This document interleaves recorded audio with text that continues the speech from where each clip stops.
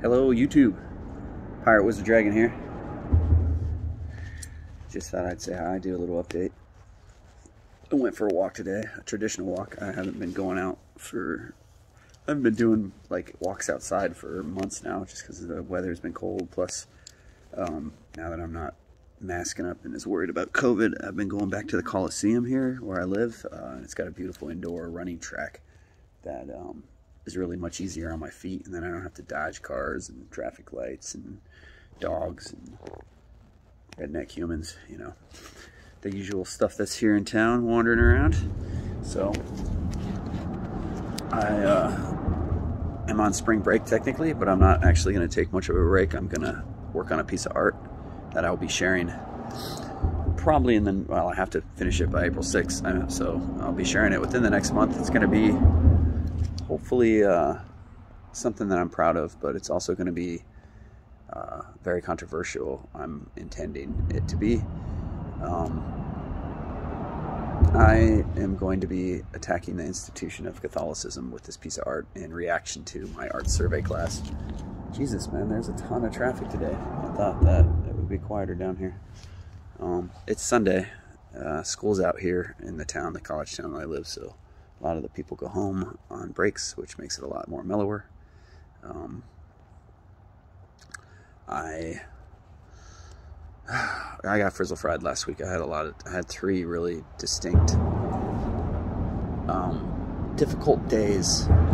Jesus, man, it was like a fucking goddamn parade up there. I'm underneath this tunnel where I love to go because of the graffiti, and it's like one of the only places here in Hayes that says it gets better.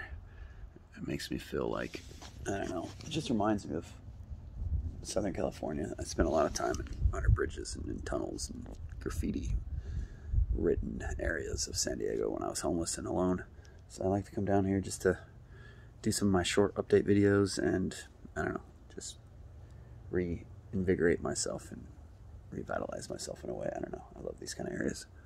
I love the tucked away street art graffiti areas of towns because they just remind me of home. The home that I was born in, San Diego. So yeah, that's why I'm down here. Just I'm on spring break. I'm working on stuff mentally.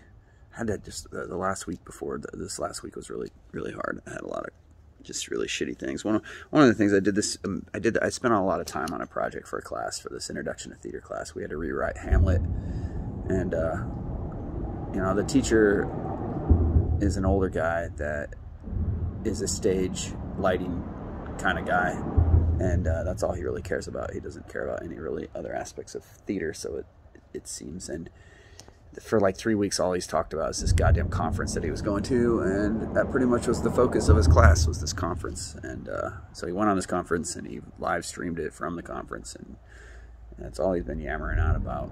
And he gave us this project to work on, which was a rewrite of 5 scenes of Hamlet, and he only put up like 5 very, you know, simple instructions to comply with this project. And he said if you wanted to do extra credit, you could build an actual stage out of, you know, shoe boxes or pizza boxes or whatever. So, you know, and he didn't put any real parameters or limitations on how many stages there could be, how long the presentation could be, or anything. And I requested to do my presentation Friday. But anyways, I don't want to make a big deal of it. It's not that big of a fucking deal. It's just that, like, I'm pretty much the only student in class paying attention. Everybody else is fucking off on their phone. I have collections of pictures now I take in class of people playing video games on their phones while this huge 300, it takes place in this 300 seated auditorium on campus. That's the theater, and he lets anybody sit wherever they want. So most of the people sit in the back. Can't even hear him. You know, he was really hard to hear the first couple weeks of class because he was wearing a mask, and nobody pays attention. There's 7 of us in class originally. I think it's down to 5 or 6. There's 2 have dropped it, and most classes I'm the only one actually listening to his lectures, and they're boring as hell. Like sometimes I just have to be like, because he doesn't really talk about theater. He talks about his experiences in theater, his life as a stage and lighting dude. So it's his just reminiscing and going on stories, and it's just him yammering basically for, you know, the hour that we're in there. And some of it's interesting. I was more interested at the beginning of class before I realized he was just he had like a lot of people have, they just have issues with power. You can tell, like he specifically told me not to ask questions one time in class because he didn't think he'd be able to get through his lecture in time if he answered my questions. So he's discouraged me from asking questions. And when I did this presentation, it was over 20 minutes long. I rewrote this super high concept. I might share the video and edit him out at the end critiquing it on Facebook. But I did this super high concept of futuristic robots that were fully converted androids versus almost all converted except for their brain organic materials. And they were the brain operating androids, which were BOAs. And then there was the FEAR, which is the fully android evolved robots or something like that. But I rewrote 5 scenes, and for extra credit, he said we didn't have to, but we could just draw it on paper or we could build a scene. So I spent like 2 days, like probably about 4 hours putting together this scene with all these like seats that I had from a box of Star Trek stuff that I had left over, and all these figures, and I built 3 different platforms and scenes and all this futuristic toy stuff I put together to make this really cool theater scene. And I was the only one that actually did that. I was the only one that actually wrote a high concept. I was the only one that actually shared, you know, a 17-page slideshow that I wrote and did all this goddamn work on it. 2 of the other students in class did Star Wars. They rewrote Hamlet as Star Wars. And literally just screenshot pictures off Google of Darth Vader and fucking Luke Skywalker. And were like, this will be Hamlet and this will be, you know, Claudius. And it was just like, really? That's about as original as a fucking, you know, I don't know, creating the peanut butter and jelly sandwich and calling it your own.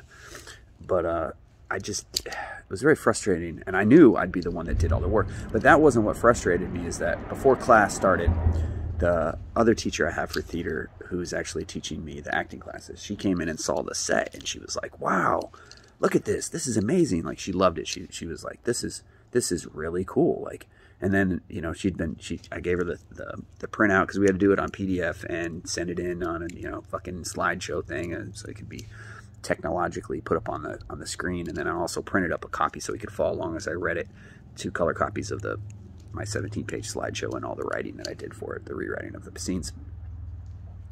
But she came in and she loved it, and she was very complimentary of it. And then the teacher came in, Carl, and Tommy, who's my acting teacher, was like, look at this. This isn't the usual shoebox. This is, you put a lot of work into this. And what do you think? Are you impressed? And he said, we'll see. We'll see. I was like, really? And then I could just tell the way he fucking answered her that he was going to shit all over it. And that's what he did after the 20-minute presentation. He's like, he got up on the stage, and he didn't even focus on anything but like, well, why is there 3 stages? I was like, because I wanted 3 stages, and you didn't tell us there couldn't be 3 stages. He's like, well, in a theater, there's only 1 stage usually. I was like, well, I used my imagination, and I imagined a theater with 3 stages because you didn't say that there had to be 1 theater. He's like, well, you have to figure out how to explain how all this would be converted to 1 stage and how this stuff would move around and blah, blah, blah, blah, blah. I was just like, you know what? You didn't say that in the instructions. I need parameters, or I'm going to use my imagination to the fullest capacity that I want to. And that's what I did. I was like, this was a blue sky project that never was going to be done in reality. So I imagined an infinite budget and used my brain just to have fun creating these 3 scenes. And that's what I did. I was like, if there was, it's not like it's not like with technology and money, you couldn't convert all this shit to 1 scene if you wanted to. And that's not what I'm here to explain. You didn't say that was anything we had to explain. We had to rewrite Hamlet with high concepts and imagination. So that's what I fucking did. And so it just pissed me off, because honestly, some of these classes, it really feels like the professors want you to do less work, so they have to think less, so their job is easier. And nobody cares in this class. And I stopped caring after that. Like, I'm going to purposely try my best now to disrupt his class with many questions that are going to be open-ended, and I'm going to confuse him and use my entire brain to make his class difficult from here on out. And I don't give a fuck what grade I get, because the guy's a moron. And that's how I feel. Like, I'm just tired of giving a shit about grades. Like, a lot of these classes, I try so hard to get a good grade, and I do all this work, and it doesn't matter. They don't care. I mean, I literally have one teacher that's just entering in the grades into the fucking the blackboard and we're just copying shit off of a fucking thing in class. And it's like, really? This is at a university. This is a state university I'm going to. I had freshman classes in high school that were fucking harder than this shit. And I know I'm taking theater, so I shouldn't bitch. If I was taking like science or, you know, whatever, it'd be different. But at the same time, like, have some fucking pride in what you're teaching and realize not everybody there is a 20-year-old fucking zoner that's zoning out the whole class, that some of us actually took this for self-edification and they want to learn. So I just struggled last week because so much of the shit that I'm doing is it's just make work and nobody really cares, and I want to care. I took 3 theater classes and an art class. The art class is really good and it's hard, but I've had some difficulties with that too, and just what we're covering is pretty much just dead white Jesus and Northern European Renaissance Catholic art, and I'm so sick of looking at depositions and fucking annunciations and fucking virgins and children and fucking white blonde Jesus that I could puke. So I didn't know that this class was going to be all that, and that wasn't explained on the introduction. And now I know, before I take another goddamn college class, I'm going to request the fucking syllabus from the teacher up front, so I'm not surprised 4 weeks in going, when are we going to get to the Dada movement, or when are we going to study, you know, more interesting ethnic art? When are we going to stop looking at fucking Virgin Marys? I didn't know that was the whole fucking scope of the class until I reread the syllabus like 4 weeks in and realized, oh, he skips all the good stuff. So it's just been a struggle. And honestly, when I go to school, I don't have time to do art as much and that I'm an artist. So this is like, it's difficult because I want to get a degree to teach one day, hopefully art, but at the same time, going to school for art and theater, I don't have any time to do any fucking art. So I felt like quitting last week more than once because of that whole theater thing. He just shit all over it. And then afterwards, he didn't even ask anybody to come up and look at it, and it just was depressing. So after class, I just destroyed the whole fucking thing, tore it all apart, put it in a fucking box, and took it home. And got kind of butthurt over the whole thing, which, you know, I shouldn't give a shit whether anybody enjoys what I'm doing. I am trying to do what I do from here on out for my own enjoyment, my own satisfaction. But it's very difficult because I still am very competitive, and I still want people to appreciate the obvious time that I put into this shit, because I, unlike other people, try hard to do everything good, like not just one thing. I try to do everything I do. I try to give it my full fucking 110%. Like I don't think there's any other way I know how to do shit at this point. If I don't do it as well as I can, I feel bad, and I don't want to feel bad. So that's why I do shit as good as I can, because that way I appreciate it. Then I can look at it and share it with people on Facebook or Instagram or whatever and be proud of it. So I'm going to put up the presentation I did. I know it's weird. It's very weird, but I'm weird. So the shit I make is weird. It's you know, I imagined a far, far future Hamlet. How the fuck is that not going to be weird? So I don't know. I don't know if he just didn't like it, or it was a power thing because he wanted my fucking presentation to be 3.5 minutes like everybody else's was, when it was supposed to be 5 minutes. He said minimum of 5, and I did ask before, the weeks before. I said, is there you know, can it be longer? Can I go 15, 20 minutes? He said it was okay. You know, I always try to ask before I do anything in college, is this okay? Because I don't want to get knocked on some grade later because I didn't fucking follow their stupid fucking rules. So anyways, that was just the last couple weeks, and then I got yelled at because they had an NCAA basketball tournament at the Coliseum where I live, and so they have all these rules about security and shit, and I go and walk in that gym for 2 hours every day. And one day I was about an hour into my 2-hour walk, and they're like, you got to get out of here. And this one little guy came up to me and was like, you can't be in here, you almost done your walk. And he was just super bossy, and I told him I was almost done. And then he came up to me 30 minutes. I wasn't almost done. I was only an hour in, so I had an hour left. And he came up to me 30 minutes later and was like, you got to leave right now. You need to get your stuff and get out of here. And I just fucking was like, who the fuck are you, dude? You own this gym? You run this gym? Is this your gym? I was like, I'm a student here. I'm using this gym like I do every day. I was like, you got a problem, you go get an administrator and tell me to leave, have them tell me to leave, because you ain't my boss and you ain't in charge of this gym.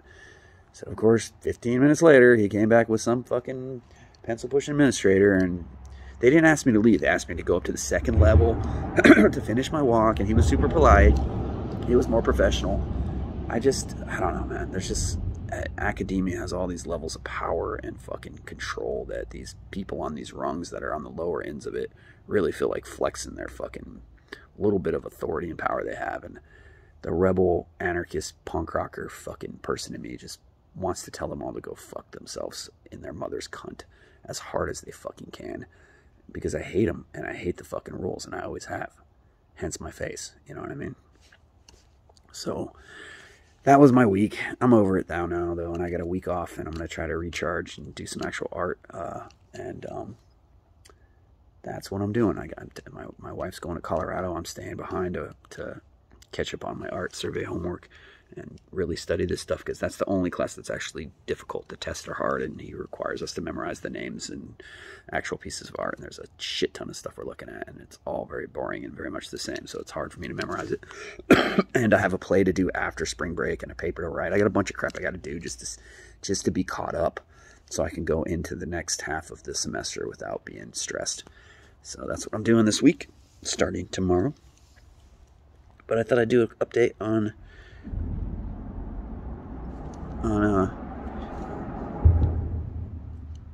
Instagram, not Instagram, fucking whatever the fucking YouTube. My tattoo's a week and a day healed. Still hurts a little bit, believe it or not. Still have an area by my jawline that's still a little rough.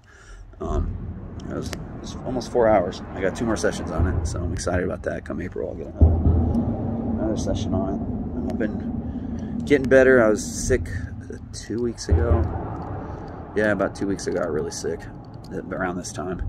So I'm getting better with that, and planning some trips hopefully for between summer and one summer. I'm going to take one class this summer, maybe a non-traditional printmaking class I'm thinking about taking. But anyways, hope everybody's doing well, and I hope the world gets better. I hope we don't get drawn into some bullshit fucking world war with this whole thing with Ukraine. It really depresses me, and I've been trying not to focus on it, because there's not a goddamn thing I can do except for to try to be happy, and that's a challenge in itself sometimes with the way things are just here in my personal life. So, but I'm lucky and I'm blessed, and I should count my blessings that I'm able to go to school and college and try to, you know, better myself, where some people have to go to a grind at this age in their life, and I'm lucky to be able to kind of do whatever the fuck I want. So no complaints, just gratefulness, even though sometimes it doesn't sound like I am. So happy whatever the fuck day it is whenever you're watching this, and I'll try to do an update maybe in a couple weeks, maybe when I do that piece of art. Anyways, have a great day. Pirate Wizard Dragon.